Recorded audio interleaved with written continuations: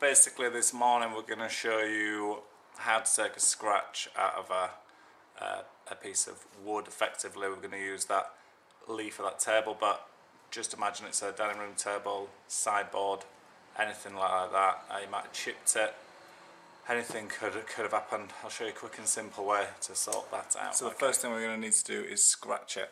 So I'm going to get this nice chisel and give it a good scratch.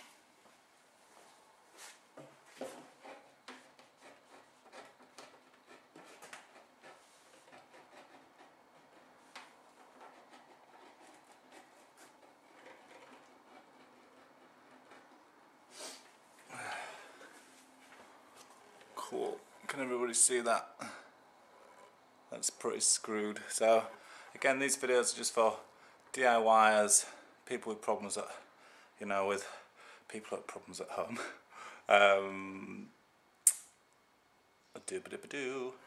Big scratch, simple way. What I'm going to do is I'm going to go down the traditional route. I'm going to put some beeswax in, and then I'm going to use some powder colours, a little brush, and start to touch out this scratch to make it as invisible. Okay, so the first thing we're going to do is where there's some depth in this scratch, we're going to fill it with some beeswax. Some beeswax is the greatest thing on earth. It's from the bees. They make the world. It's all good. Look, there's all different waxes, all different shapes, sizes, but beeswax is perfect because you can heat it up, spread it into a crack, it'll harden then, and you can smooth it off. So what I'm going to do now is I'm going to heat up this knife like this. See, that's going to get hot. I'm going to apply some beeswax into the crack and smooth it out. I'll do it now, but I'll show you in slow motion and zoom in, so it should be pretty easy to see. Okay.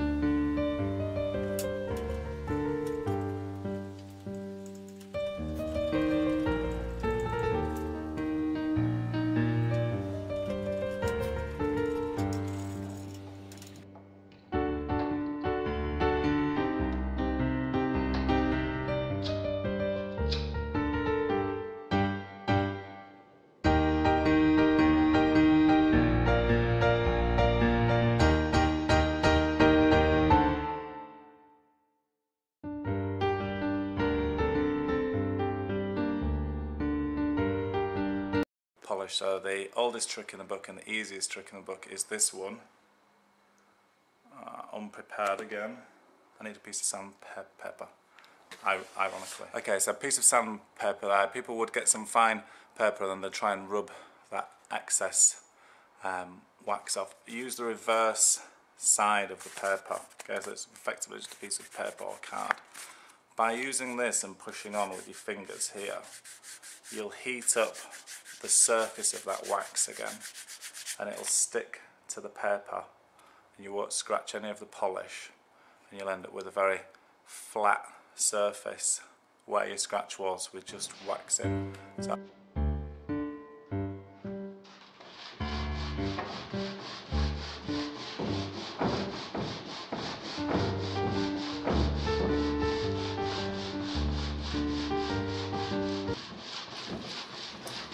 So if you can just see in part now, we're flattening the wax off, and we're left with at least a flat surface where there was a scratch. Don't know how clearly you can see this. I'll try and change the angle. It's a really sunny, bright morning in the workshop. Just getting brighter and brighter. It's actually a nice day in Yorkshire. So yeah, where were we? So we've started to collect the wax on this piece of paper.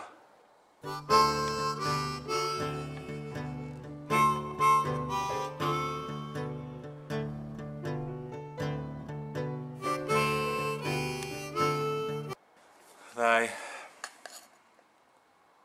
sort of like this, you see, and they come in all different colours. There's from white lithosomes, yellow ochres, Spirit of the Walnut. They've got the most mental names. This one here is Spirit of Walnut Powder, and powder colours are just pigments. So like anything, if you there's all different powder colours in the world, you know, some dilute with oil, some dilute with water. These dilute with meths, so that's good, because if you've watched other videos, you'll have a bit of meths and you'll have a bit of polish. So you could even just try this out. If you get a bit of paper and get a bit of meths on your brush, like this, and you dab a little bit of the powder colour, you can sort of see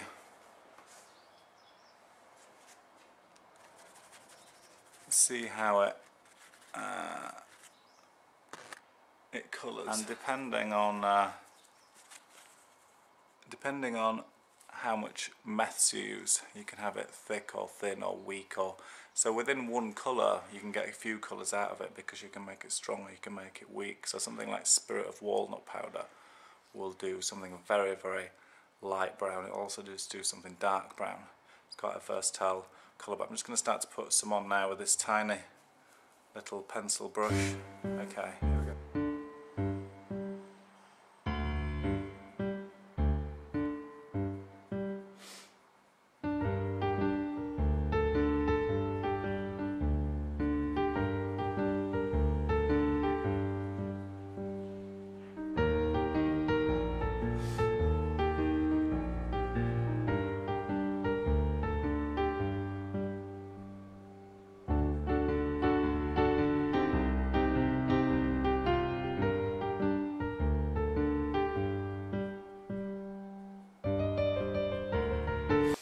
So depending on where you are with your scratch, I would get this as light as you can first, because if you put it on light, you'll notice it, once the meths evaporates, it dries very matte and powdery, so it always looks lighter.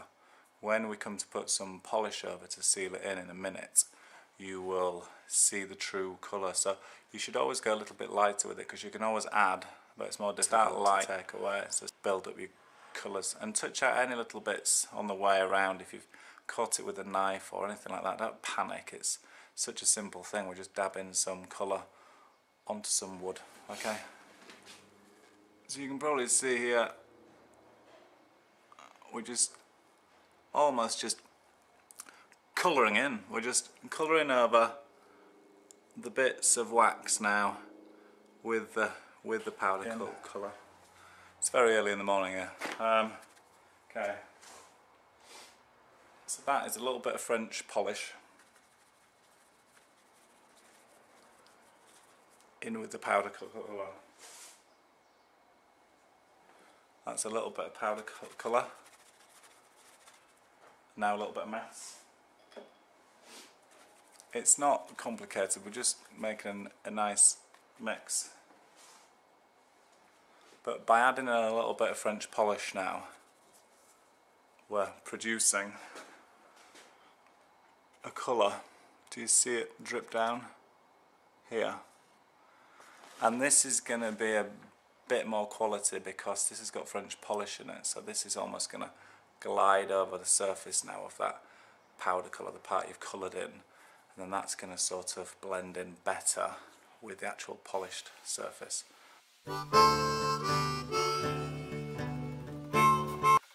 A few little dabs with your thumb, and it just, you know, it just takes off any little excess standing out marks. Just little dabs, dab, dab, dab, dab, dab, dab, and you can just repeat this process until you're happy with sort of the look of the scratch. When you think it's covered up enough for you and it's not going to annoy you when you walk past it each day, then that's enough. Enough's enough. But we'll try and make this look pretty cool. What I'm going to do next, I'm just going to add a little bit more colour, because there might be someone who's watching this who's a little bit more advanced, or you might want to come back to this video at a later stage when you've learned how to just fill in some wax and touch out something. So the next bit I'm going to do is I'm going to add, I'm going to add another powder colour. So here I've got mixed some yellow ochre and some orange chrome, and all I'm doing with that is mixing it into this pad. It's a little bit lighter, and then I'm just gonna see this colour here, so it's a little bit of a lighter colour. I'm just gonna brush that across the scratch where I see just bits of lightness in the actual grain of the wood, and that's just going to disguise my scratch a little bit more. So wherever you just see a bit of a lighter bit, you can just put a little bit of a lighter bit through it.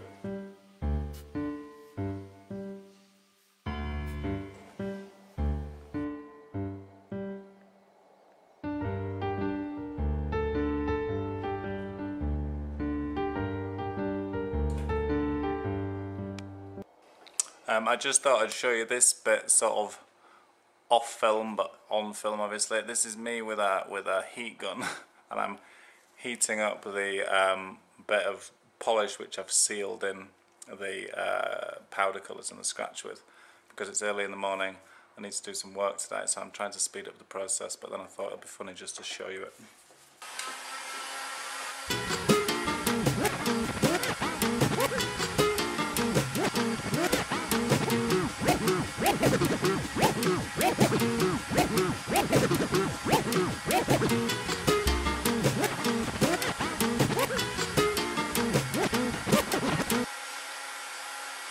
Okay, so we're just going to give the tabletop a rubber now. The light's getting better.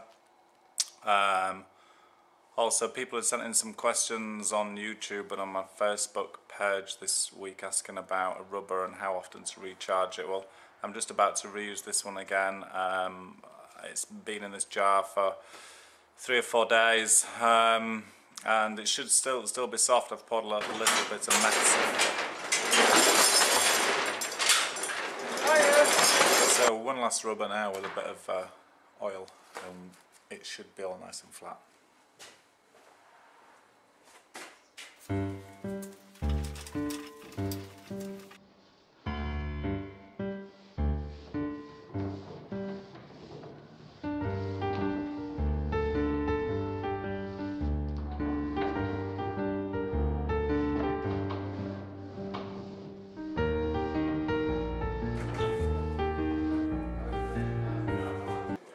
Okay, so I'm going to get the camera and just do a little close-up across the table, and we'll just be able to have a look at the scratch and just see what spending a little bit of time like I've done this morning, 45 minutes.